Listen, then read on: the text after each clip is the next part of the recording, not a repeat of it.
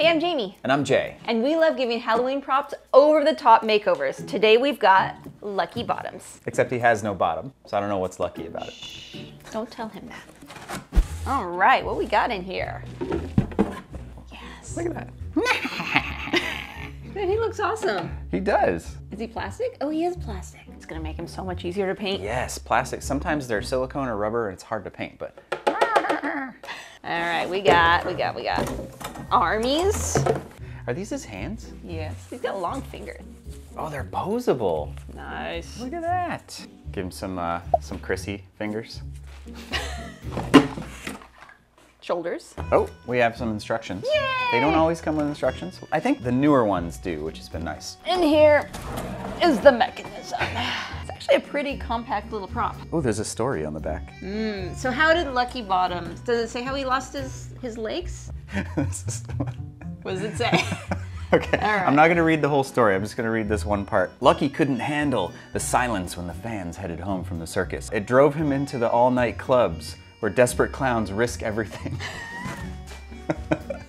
He lost his leg in a nightclub. Took one nearsighted magician with lousy eyesight to make his legs disappear for good. And Lucky to lose his mind. Because anything can happen in Spirit Halloween's world. Where desperate clowns risk everything. It's fun to see, before we put them all together, it's kind of fun to see how this thing works. It looks like there's a motor on the bottom, and I assume it's gonna rotate or do something.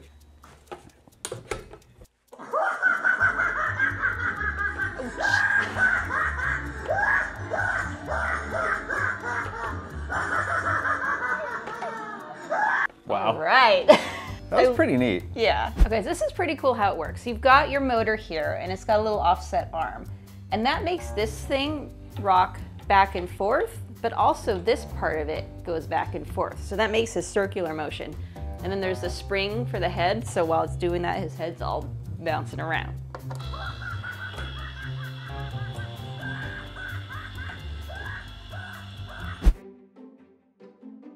I love this. He's really cool. This is awesome. His movement is great, and I think the way that they got the jaw to kind of cackle and laugh, and just the head, it's really cool.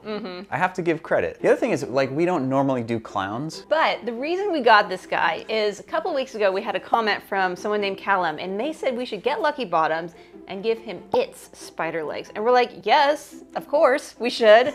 So Jay was at Spirit Halloween the other day and found Lucky Bottoms, so here we are. I have no idea how we're gonna do that, though. Hey, we've built 2 giant spiders already. That's true. I feel like we're spider experts. Spider experts is a stretch.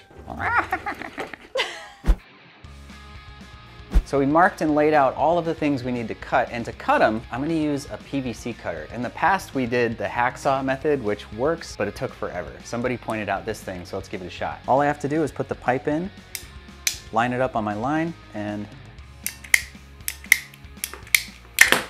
this thing is amazing. It's gonna save us so much time, and they don't even cost 10 bucks online. I'll put a link in the description. Lucky Bottoms is pretty heavy, and for the whole sort of wobbly mechanism to work, the base has to be perfectly sturdy. So we're gonna build him a PVC frame, and underneath that frame, we're gonna have 4 legs coming down. So we'll put some rebar in the ground, slide the legs over the rebar, and that should give him a really sturdy base to sit on.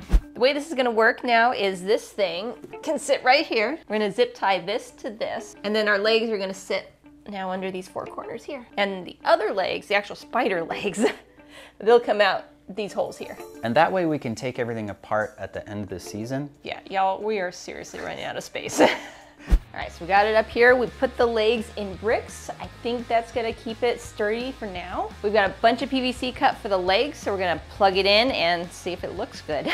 It's gonna look great, definitely. Okay, so we've got a 90 here. Those are gonna kind of come up like that. So he's got like his 2 big arms, and then he's got 2 like, he's almost more like a centipede than a spider. Yes. In a way. Yeah, these 2 like middle arms that come out of kind of his belly. Come out of his chest, yeah. Right. And then eventually the claws will go on here, right? Yeah, so there'll be a claw on the end of each arm. Same deal here. Right, but these go down yeah, these first. This thing's gonna be so big. I don't know how we ended up with 2 extra 45s. There may be something wrong here.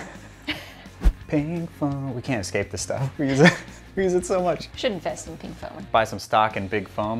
All right, it's time to make his little claw things. And you know what we're realizing while we're looking at his picture? He's actually more like crab spider than spider. Like spiders have little tiny little toe feet, and he's got like these giant knife claws. But yeah, I think we can just carve them from this foam. And we've cut some blanks, so there are a couple different sizes for the legs. Actually, the top arms, the ones that Lucky Bottoms already has, we're gonna keep those as hands. So at some point he actually does have hands, and it's really creepy. Like he has a hand and then it turns into like 12 hands and then like the claw grows out. Super disturbing. It's time to carve the claws. The back's gonna be rounded and then this part is gonna come to a sharp point. To do that, we are gonna use the blade to cut off the bulk of it, and then we're gonna finesse it with the Surform tool. Surform tool. I think it's called Surform, but Surform is sure easier to say.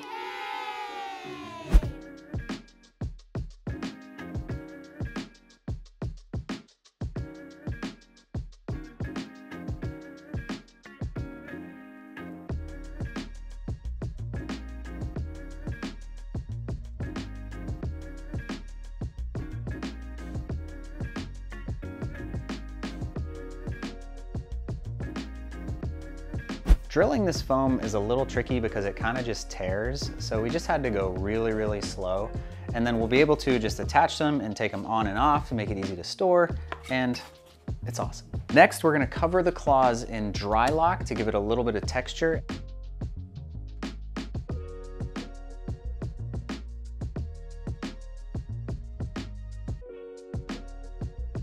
Those came out so good. Let's put them on and complete his leggies. Does this work? Plug them in? Yeah. Very large. Yes. All right, we're gonna turn them on just to make sure we have clearance, everything still works, and see how it looks.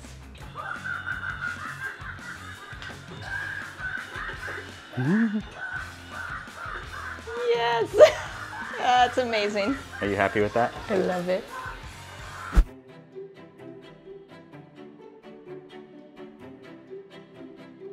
Everything's glued up, so now we have to bulk up the legs a little bit with pool noodles before we put the costume on.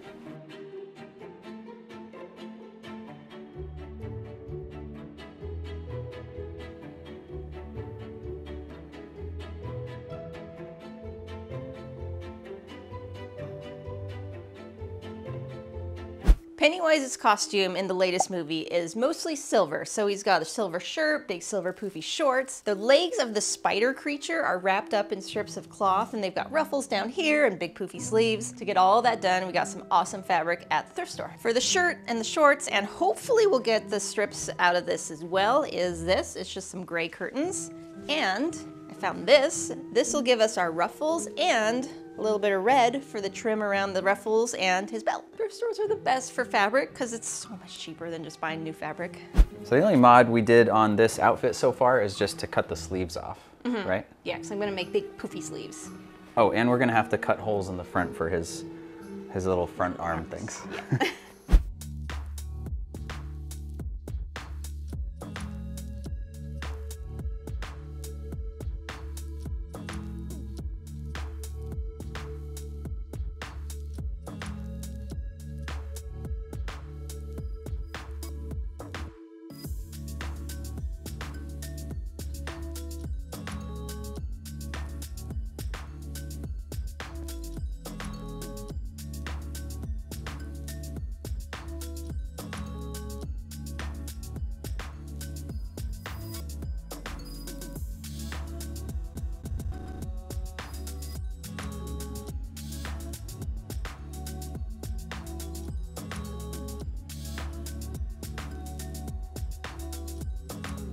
This is his head, and the original plan was to make him look like Pennywise the clown. But that involves taking an already awesome looking head and potentially ruining it. What do you think?